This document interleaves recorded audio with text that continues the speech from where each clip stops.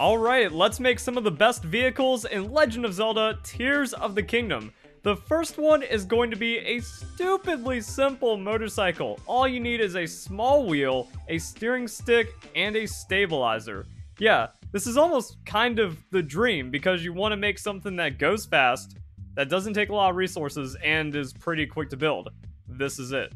So yeah, you just stack them on top of each other. Unfortunately, you can see the problem with this design in that it's kind of annoying to get into and keep upright, that the stabilizer doesn't activate until you turn the machine on, so you really quickly need to drop it, jump, and then press control. So it's just like, yeah, just XA really quick, and now we're zooming, and we are getting some pretty good speed across the land, barely costing us any battery power. Little tricky on that control, but yeah, you just go fast. You actually go surprisingly fast for a very light setup. And the thing about building a vehicle for the depths that people keep telling me in the comment section but I keep ignoring is to use a light bloom seed or a bright bloom seed. Now the reason why I didn't do that for any of my builds is just out of ignorance and laziness, that I'm like, so what am I supposed to do? Like, do I throw the light bloom seed and then I'm able to grab it that way? Okay, you can't interact with it, so that means I have to like slap it on directly. Can I chop down the bright bloom? No, it's just kind of there. Maybe I should have done this with a small seed for testing. Alright, what if I drop the seed, then grab it, then attach it? That seems like the play. Now the question is if it automatically activates when I get going. So hop up, press control. No, so I have to hit it. That seems kind of awkward because then it's going to start the vehicle, so I have to be careful about that, and we just left our fan behind. But now let's see if we can get a little bit extra out of this with the fan. Alright, still working. Oh, backing up. Oh, getting through. I hit a bomb plant, we're okay. And now we are taking off through the depths, and yo, that is a significant amount of light that makes me feel very bad about how tricky it was navigating the depths without putting a giant bright bloom seed on it.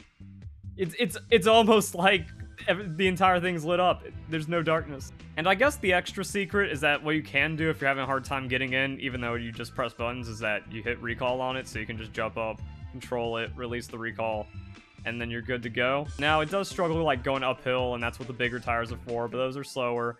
But this thing just kind of zooms around. The bright bloom is the most cracked part about this. It's still faster than walking by far, and it's a pretty efficient means of travel. And, you know, the mobility's not great, but you can still get through things pretty well, and it also gets through the gloom no problem. Grove, a little tricky, but you can cut yourself a line, and then it's good. Yeah, this thing's pretty nice. I'm gonna say really good, actually. Let's give this like an 8.5 out of 10. Especially for the simplicity. And that means I need to upgrade my tried and true flying machine with some bright bloom. So 1 cart, 1 wing, 3 fans, 3 batteries, and the steering stick. You balance the wing on the cart, you make a standard flying machine, and the batteries are there to last as long as the durability on the flying machine. I messed up because I forgot to put the bright bloom seed on. Get on. And now we are ready to explore the depths in style. So let's see how much light it... I'm like looking ahead. I'm like, there's no way it's lighting up that much from a flying machine. Wow. I hated exploring the depths, but again, even on this, it's like the entire area is lit up and you already did the light route. That's kind of cracked. Alright, so I waited until it exploded. We're just gonna pull all this stuff back out, rebuild it, and we're gonna see how the bright bloom seed works. Do I get to tag the seed? No, the seed breaks. Oh, so you have to like refresh it. Okay, it's not turbo busted. You can't reuse the bright bloom seed. Now, if that was the case, that'd be insane. So, still good on like driving vehicles, but when the wing expires, you lose your seed unless you kind of build and plan around it. I also have a more advanced flying machine design that uses carts, wings, balloons, flame emitters. And the reason why I have this is so I can go anywhere. I can get as high as I need to, and I can get as far as I need to, or at least I can get a lot more distance until the balloons run out. And the way this seems to work, I don't know the exact mechanics, but because you're not like stressing the glider or you're not directly gliding on it, the durability of the wing actually lasts a lot longer. But as you can see, this wrecks your battery, so it will be required to use large zonai charges with this. However, you should have a large amount if you've been keeping up with my guides and content, because I've been doing some depths guide, I've been doing some sky exploration guide. We are covering everything. So also, if you end up enjoying the video, helps out anyway, don't forget to leave a like, share it with your friends, comment your thoughts down below, all of that other good stuff. It might not be the most efficient thing, but I think it looks super cool, and we can get out to really anywhere with this. Now, if I'm making a best vehicle video, that means I also need to check other best vehicles. So Nasty made this. Best vehicle in the game. It can do everything. And it's also simple. Simplicity gets points, because if anyone can put it together at any time with few resources, I mean, you can find some steering sticks out in the wild, and the fan capsules are everywhere. Actually, you can get this super easy.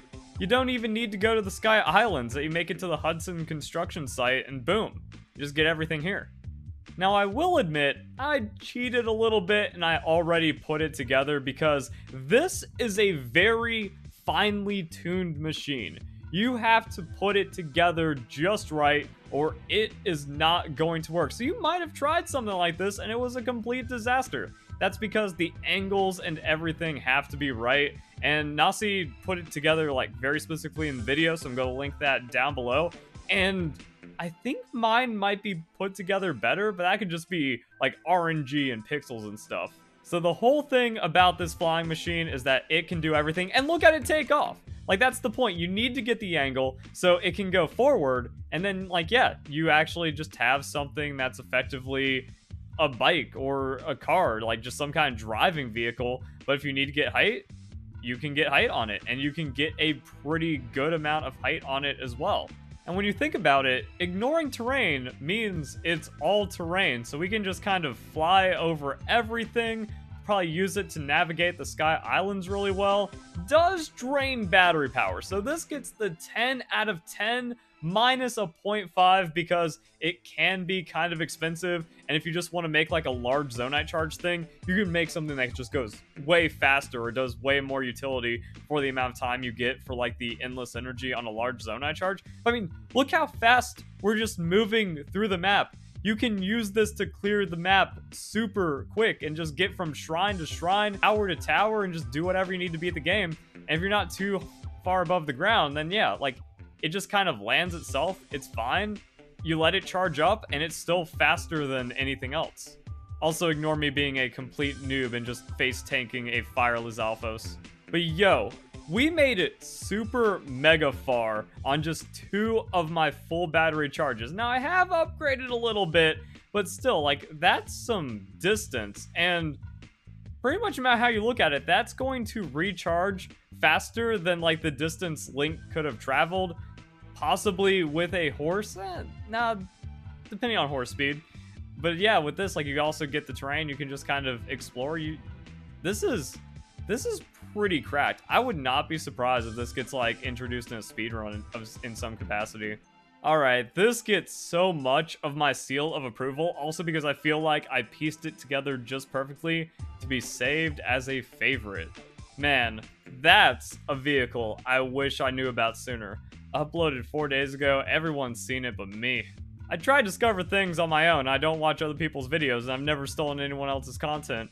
And I even prefer not using someone else's thing unless it's just the best. And this gets my stamp of, yeah, it's best vehicle in the game. It's gotta be, right?